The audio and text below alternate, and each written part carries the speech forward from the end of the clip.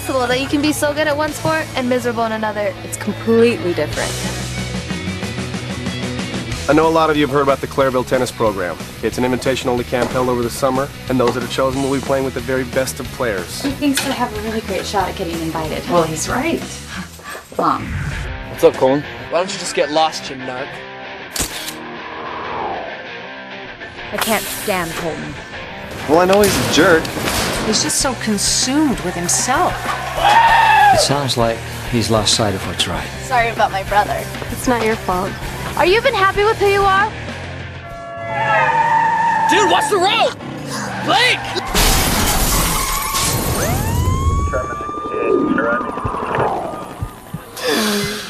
Oh, honey, we thought we lost you.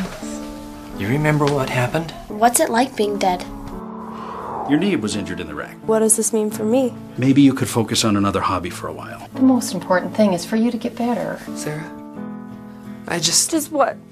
Just wanted to ruin my life? I guess I just wanted to say that I'm sorry.